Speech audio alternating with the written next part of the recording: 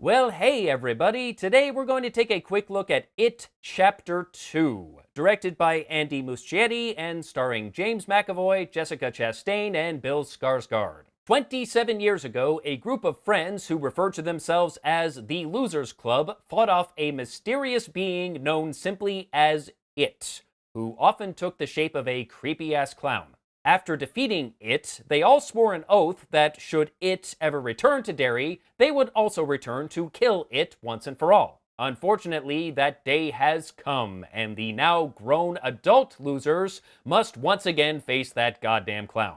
I have been looking forward to this ever since I saw It Chapter 1, which was really good, one of the better horror movies I've seen. It was creepy as all get out, and I just loved Bill Skarsgård's performance as Pennywise the Dancing Clown. And the kids were all fantastic in that movie. They weren't just great actors, but they acted so well together.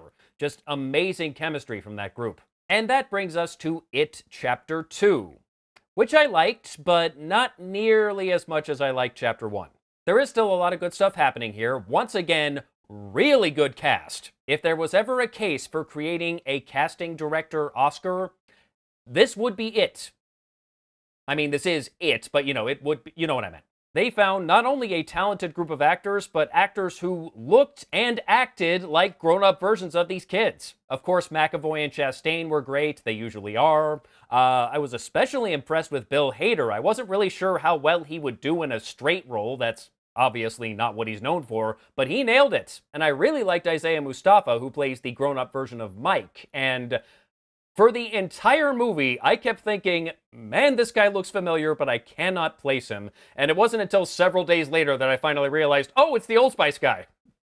I love that guy. And once again, Bill Skarsgård is just amazing and so goddamn creepy, especially when he moves his eyes in opposite directions, which is apparently not special effects. He actually can do that. It's unsettling. The movie does have some very charming moments, like the big reunion scene in the Chinese restaurant, and it was great to see all these characters getting back together again, and even though the actors, the adult actors I should say, I don't think they have quite as good chemistry as the child actors did, their friendship still feels very genuine. And the movie has some creepy as hell moments, like the scene in the Chinese restaurant. And I'm glad they were able to bring the kids back for a few flashbacks because they're great. But the movie does have its share of problems. And problem number one, it is way too long. This thing was almost 3 hours long and really did not need to be. And I am not just saying that because I made the mistake of getting the large soda. I'm saying that because there was a whole lot of filler in here that easily could have been cut. Starting with that gratuitously brutal homophobic hate crime at the beginning of the movie that went absolutely nowhere. And I get that it's a horror movie and it's supposed to make you feel uncomfortable, but even horror has to have a point.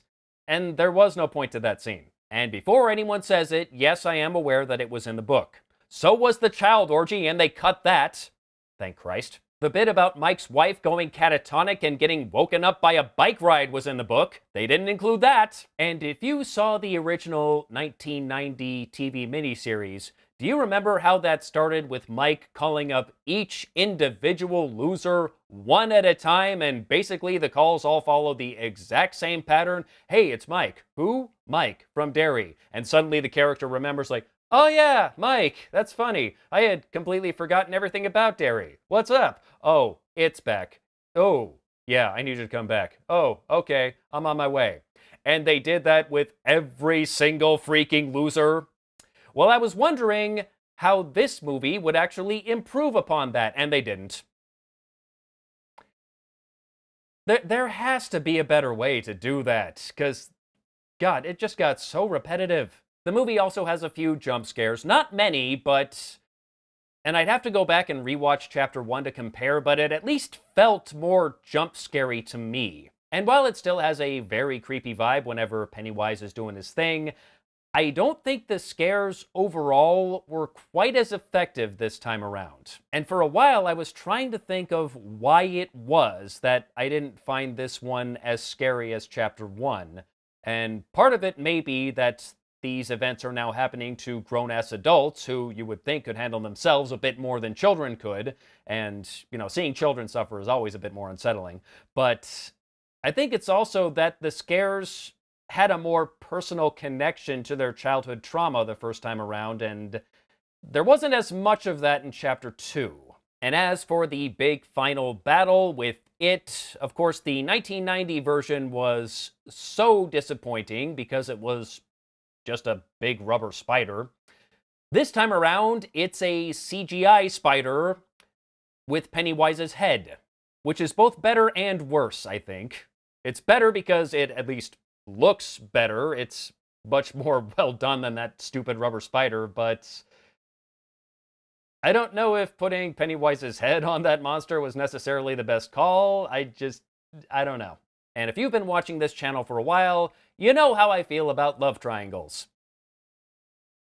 This movie did not change how I feel about love triangles. It's like, I know y'all got some issues you gotta work out, but did you forget about the giant evil clown monster that's trying to kill you? Like, there's a time and place to be horny, and this ain't it! But like I said, even though it was not as good as Chapter 1, I still like Chapter 2 overall, and if you were a fan of Chapter 1, I would say it is worth seeing. Maybe save a bit of money and go for a matinee. And also, don't order the large soda. And that's all I got to say about It Chapter 2. Till next time, take care.